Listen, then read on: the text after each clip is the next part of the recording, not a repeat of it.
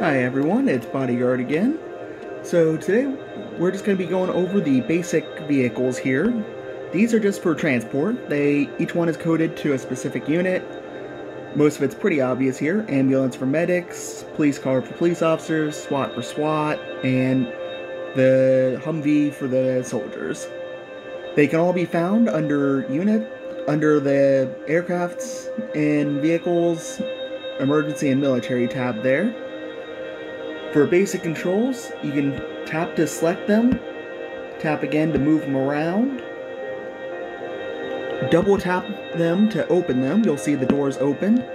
While the doors are open, you'll notice that you can move around as much as you want, and your units won't go back in.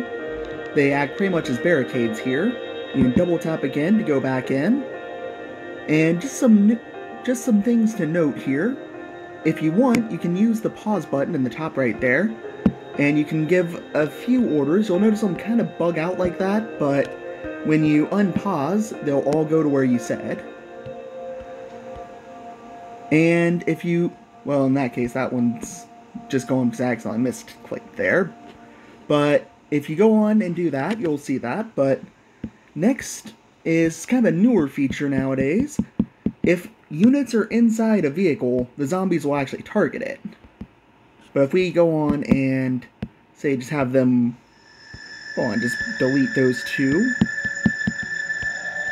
Okay, apparently I cannot delete for anything today. But you'll see the zombies don't have any care of that. Now that it's empty, they don't see it as a threat. So, as you can see, if we drive another car over, instantly they view it as a threat again. And that's pretty much all there is to the basic vehicle.